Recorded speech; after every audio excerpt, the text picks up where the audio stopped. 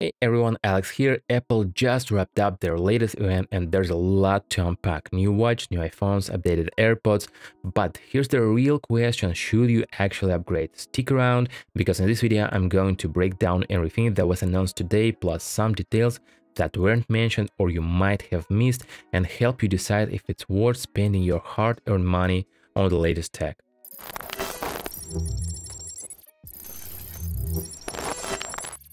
So let's start with the Apple Watch Series 10, which feels like yet another minor update. The watch thinner, lighter, and now offers a titanium case options. A built-in speaker has been added for music playback, though it's hard to see who will actually use it for what. The screen has been increased, now featuring a brighter OLED display with a better viewing angles. As usual, Apple has introduced a few new activities and a faster processor, but beyond that, it's hard to justify an upgrade unless you're really keen on these specific features. If your current watch is working fine, especially if it's Series 7 or newer, the changes probably aren't enough to make switch worth it. Apple Watch Ultra 2. Next up is Apple Watch Ultra 2 was previously introduced, but now Apple has added new black color option along with some minor updates. The built-in speakers have been improved for music playback, the GPS is now more accurate, which will benefit users during outdoor activities. It's unclear whether there are any physical designs changed beyond the color and minor hardware updates, or it most of the improvements are primarily software-based. The starting price remains the same, $799, and interestingly, Apple hasn't added any indexing on the model names. It's still simply called Apple Watch Ultra 2. AirPods. Apple has updated the entire AirPods lineup, starting with the standard AirPods, which are now in their 4th iteration. Their new AirPods have received significant improvements, including the surprising addition of noise cancellation, which is impressive considering they're not in-ear headphones. Another big update is the ability to manage calls with the head gestures. Now you can accept or reject calls by just nodding or shaking your head.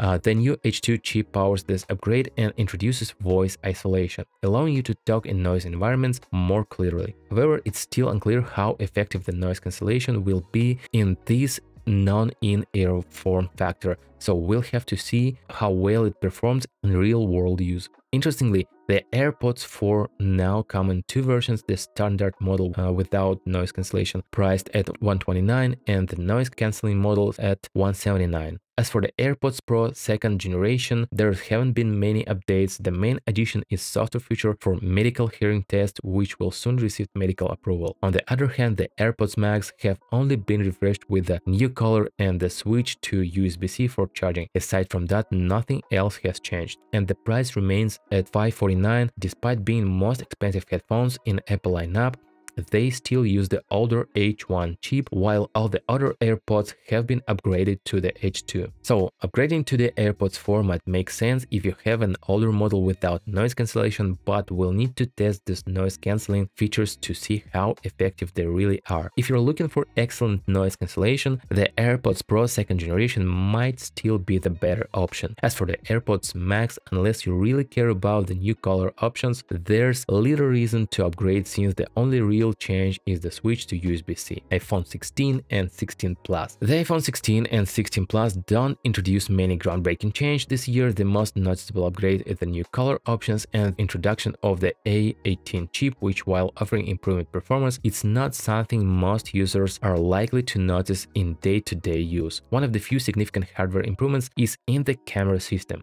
The iPhone 16 now features a 48-megapixel fusion camera, which combines the benefit of both standard and telephoto lenses. This allows for 2x optical zoom and improved image quality, especially in low light conditions. Additionally, the iPhone 16 has added a couple of extra buttons, including the action button for quick access to custom functions and the camera control button, which makes it easier to switch camera modes or launch the camera directly from the lock screen. Unfortunately, the iPhone 16 models still come with a 60Hz display, which feels outdated, especially when many competitors offer smoother displays.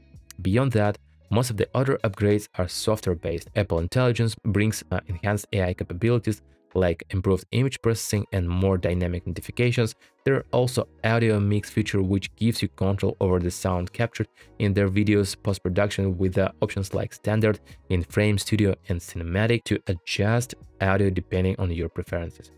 So iPhone 16 starts at $799 while the iPhone 16 Plus begins at $899. In summary, if you're coming from the older model like the iPhone 13 or earlier, the iPhone 16 may offer some noticeable updates, particularly in the camera and software features. However, for those already using iPhone 14 or 15, there isn't much here to make the upgrade essential unless you're particularly interested in new camera setup or specific software enhancement like Apple Intelligence. And before we move on to the iPhone 16 Pro and 16 Pro Max, if you find this video helpful, make sure to subscribe to the channel and hit the like button. Now let's dive into iPhone 16 Pro and 16 Pro Max. I honestly feel that iPhone 16 Pro and Pro Max should have been named iPhone 15 Pro S and 15 Pro Max S because the updates are fairly minor. But let's go over the changes first. The displays are larger due to thinner bezels, 6.3 inches for the iPhone 16 Pro and 6.9 inches for the iPhone Pro Max. Apple has also introduced a new